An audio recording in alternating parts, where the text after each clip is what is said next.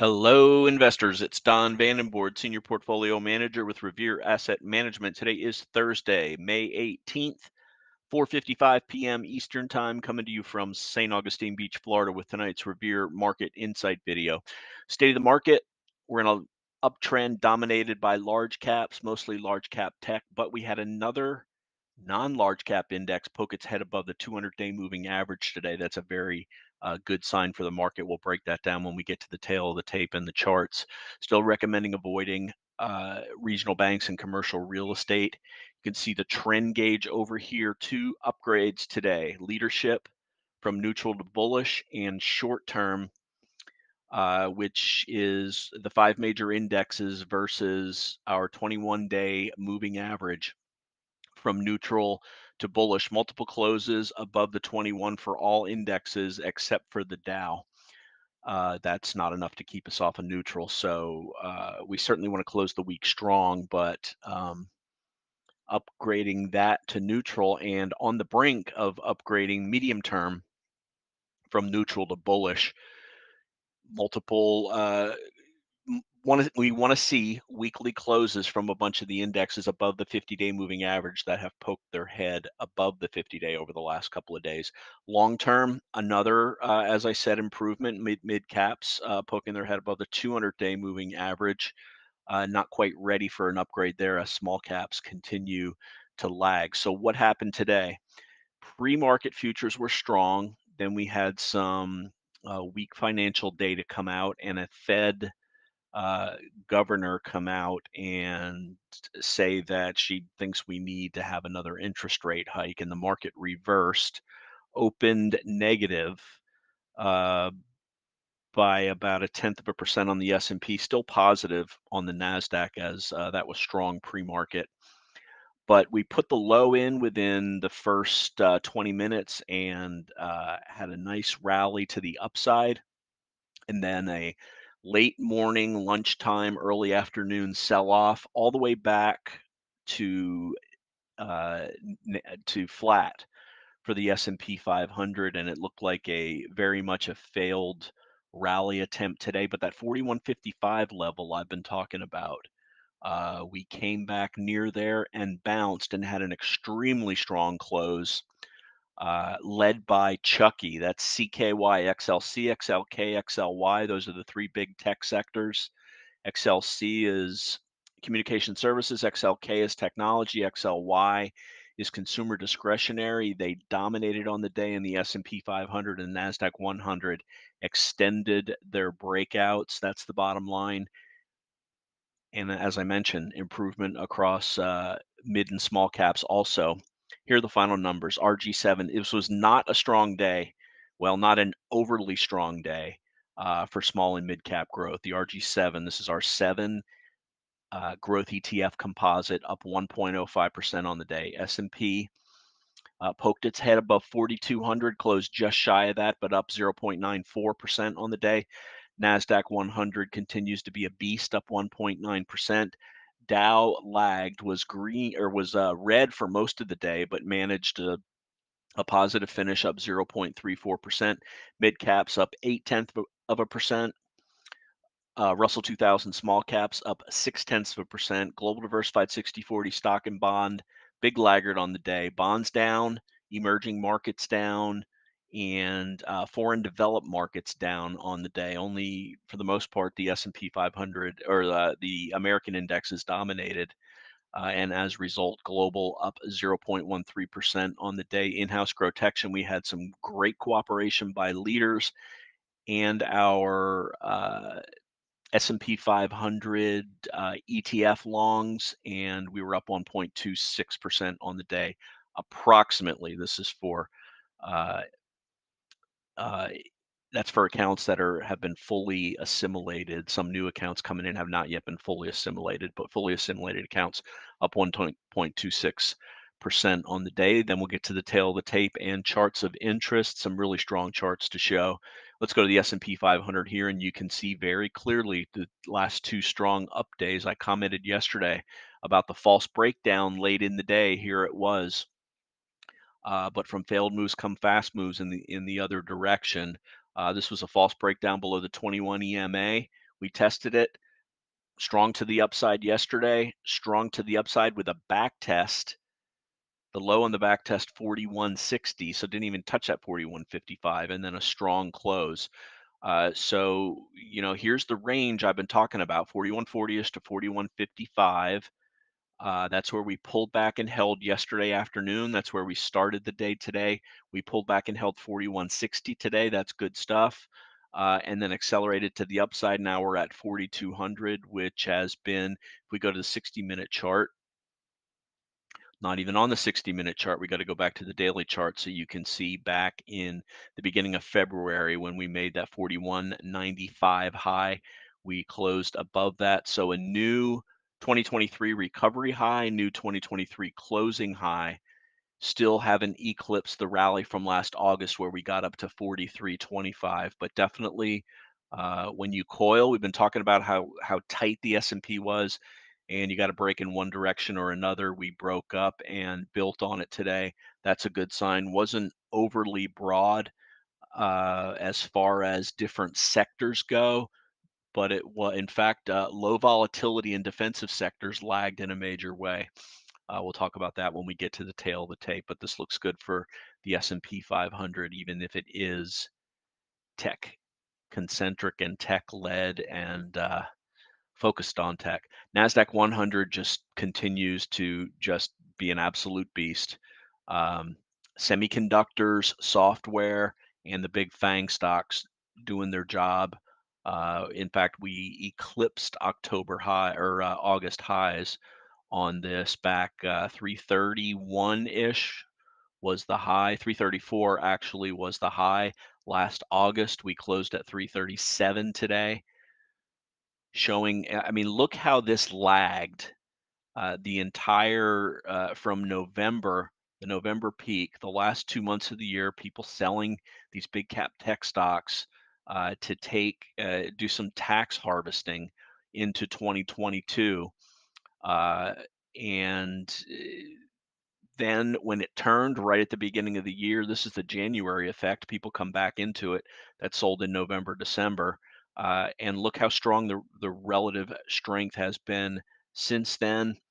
Uh, we, on a relative basis, have not exceeded the highs from April, but nor have we in price. But on a relative strength standpoint, we're right there, but not in price. That's a positive. Anytime relative strength makes a higher high before price does, that's a positive. And you're seeing it, and it's not at an all-time high, but it's a new high relative to April of 2022. So relative strength making a new high on the weekly chart here relative to last April, although we're still, this was around 370, so still over 10% away from those highs. Impressive stuff by the NASDAQ 100. Dow Jones Industrial Average, let's go back to the daily chart here. We had one close below the 50 on Tuesday, got back above it, still below the 21 though on Wednesday. Now on Thursday, powering above the 21-day EMA, coming off of oversold on the stochastic, still relatively weak, very relatively weak. Look how low the relative strength line is compared to the price line. This is, I don't ever really understand anybody that can invest without a relative strength line on their stock. There are a lot of William O'Neill um, disciples that have said the people that have trained me that said if they can only have one other indicator on their chart besides price and volume, it would be the relative strength line, and I wholeheartedly endorse that. Let's go to mid caps now. MDY caps with a close 0.2% above the 200-day moving average. Hey, it's a start, right? Yesterday closed basically right on the 50-day, and second close above the 21, second close above the 50-day, first close above the 200-day, not showing any relative strength against the S&P 500. So mid caps continuing to lag on a relative basis. Small caps showing a little bit of a strength on a relative basis, got back above the 21 and the 50 for the first time yesterday, and now a second close above both of them today. Note how the slope of that line is very, very harsh to the downside. It's going to take a while for that to curl higher, but you got to start somewhere. Still 2% below the 200-day moving average on small caps. Let's go to the one fly in the ointment that we continue to see, and that's the strength in the dollar. This has crushed precious metals and precious metal stocks. It's not stopping tech stocks in any way, shape, or form, though. Another higher high for the dollar after breaking out of its range last week. We're aware of it, but it's a secondary indicator. Secondary indicators don't stop us from doing. Let's just say they don't override price and volume. Plain and simple, they don't. So. Yes, we're aware of it. We talk about it. We show the inner asset correlation every day on these videos, but it is a secondary indicator, as is the VIX, but it's making a lower low, confirming the strength, lower low relative to the last 2 weeks anyway, confirming the strength in the S&P 500. We showed the dollar. Let's go to the precious metals now. We'll start with SLV. Silver down 1.2% on the day. Gold. This was not a good day for these tickers, down 1.3%, and GDX down 2.6%, all breaking below their 50-day moving average. Let's go to bonds. TLT, long bond, making another low. We stopped out of our TMF today. Yeah, it's oversold, but it continues to go lower, and our pain tolerance was hit today. TLT, let's go to the broad index BND. Again, lower lows breaking the 200-day moving average. Let's go to the yields. If we're seeing lower lows on the price, we should be seeing higher highs on the yields, and we are absolutely there on the 30-year, on the 10-year as well. Strong breakout on yields. I frankly have no explanation for this, but I'm not a bond guru. We specialize in growth stocks. What's left? Bitcoin, BITO. Bitcoin down 2.46%, not showing any strength. This usually, or at times, this has had a nice correlation as a risk-on asset along with the NASDAQ-100. That's absolutely not happening now. Let's go to the equal weighted indexes. Here's the RSP. This is S&P 500 coming off of oversold on the stochastic and poking above the moving averages. Also, that's a positive sign, although not anywhere near as strong as the index itself. And QQEW, equal weighted, not breaking out, but showing nice action also, and relative strength versus the S&P 500. Let's go now to the tail of the tape. You can pause it and read through everything. I'm going to hit the highlights. Positive stochastics on all the indexes. The RG7, NASI hooked back up. Dollar, certainly a concern. Breakout now for yields. Just that one day poke below the 21 before getting back above it on the S&P. Some news before the open. This was from the Philly Fed factory. Activity fell for the 9th straight month, although it was slightly stronger than expected. And then here's the Fed.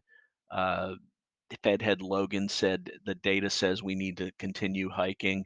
Market didn't like that. Tomorrow at 11 a.m., Powell and Bernanke sit down for an interview. That has the potential to move the market, so we'll be aware of that. Day count from 1 up to 2 up. Second close above the 80 EMA and the 21 EMA. Expectations continue to be positive. As long as we're above the 21 on the S&P and the NASDAQ-100. Let's see what else. What was strong? Not that many sectors up today. Just dominated by Chucky, XLC, XLK, XLY, and home builders, ITB. On the weak side, gold, and silver stocks, XLP, UV, and RE. These are the defensive sectors. That's staples, utilities, healthcare, and real estate. Biotech also. Solar weak, and VXUS. That's developed foreign markets, and EEM is emerging markets. In-house, we trimmed some NVIDIA, did offensive trimming. I'll show that ticker right away. It got over 4 ATR extended from its 21-day exponential moving average. We were going to have to size it for earnings next week. We did it today. with it being extended. Took advantage of that, booked some nice gains on that. We added to SSO as on that pullback to 4160. It held that 4155 breakout area, so we added to SSO, and we sold TMF. That's the TLT 30-year leveraged ETF. We got rid of that. Um, Here's the portfolio. We're going to go through some nice looking charts that are in there and what outperformed today, as well as some other ones that we don't own that really showed some extreme strength. Bottom line for today, XL, CKNY dominate as the S&P 500 and the NASDAQ-100 extended their breakouts, and I can smell the bear fur singed as I take a look at what happened today in the market. The bears just can't believe that this is happening, but that's why we don't go by the headlines. We go by price and volume action. So there's NVIDIA. We talked about that. Let's talk about some other stocks that we own that outperformed today. CMG, very nice. One move below the ADMA, and then break back above it to new highs, new post breakout highs. This is our largest position, treating us very well. Uber needed to hold where it held yesterday, right at the 8. It did and had a very strong day today. New highs post earnings gap up. AMD continues to be strong. This is one of our smaller positions, but it's just absolutely cranking. This AI and chips is dominating. Look at the relative strength. Look at the volume. Let's see what else. ELF, we own 3%. That's so-so. We're just, I think, still barely negative on that. Celsius, we're waiting for this to do something. 3% position on this. Tried to move out early, couldn't follow up on it. Microsoft continues to rock and roll. Also, 2% size in this, continuing to make higher highs. Lulu, we trimmed that yesterday. Some buyers came into it today, but the volume really wasn't there. We may add back to this if we can see some volume as it got back above the 21 EMA. So those are our in-house positions. Here's some that were really strong that we're not in, but this certainly adds to the feeling that the market is getting stronger. Here you've got Netflix. They announced that their paid tier uh, reached a milestone, and the market reacted very positively to it, up on over 200% volume, up 9% on the day. Just a beautiful breakout for Netflix. Take two, ETWO. This is a software gaming stock with a strong breakout with volume. Um, they've got like the biggest gaming release. I'm not a big gamer. I'm not even a little gamer. Uh, but I do know that they own some very good titles, and they really had a great earnings report, and they're looking ahead to their new release of some of their most popular names.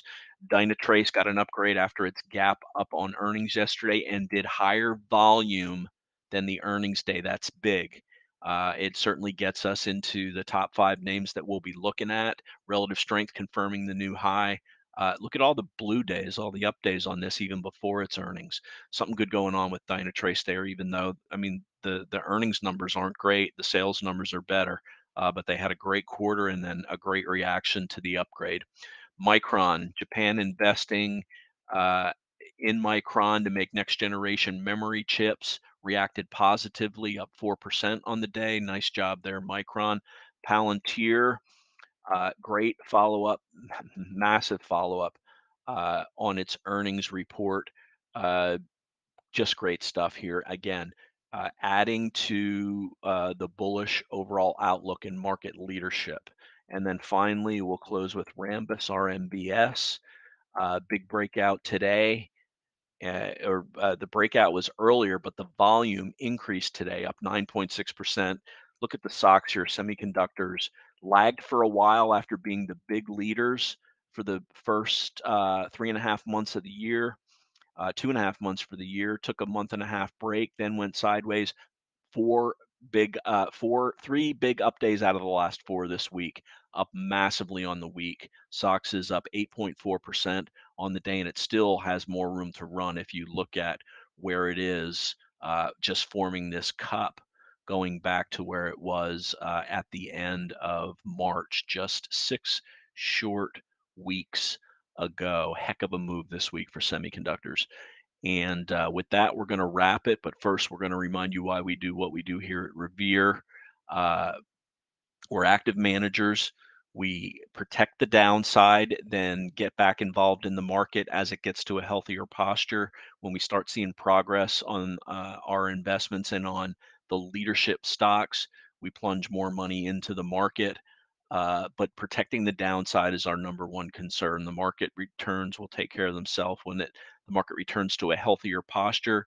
But especially if you're approaching retirement, you do not want to get hit with a massive take a massive hit to your portfolio. And that's why we do what we do here at Revere. And if you're interested in this approach, give us a shout. You can email me, don@revereasset.com, or the phone is 855 Real Wealth. That's 855-732-5932. Reminder, it's not how much you make in the markets, it's how much you can keep.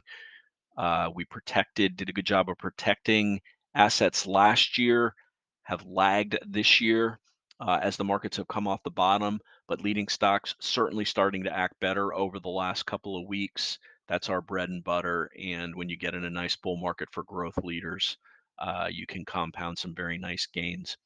And with that, I'm going to wrap it up for Thursday, May 18th. This is Don Vandenbord with Revere Asset, telling it like it is. Thanks for listening and have a great day.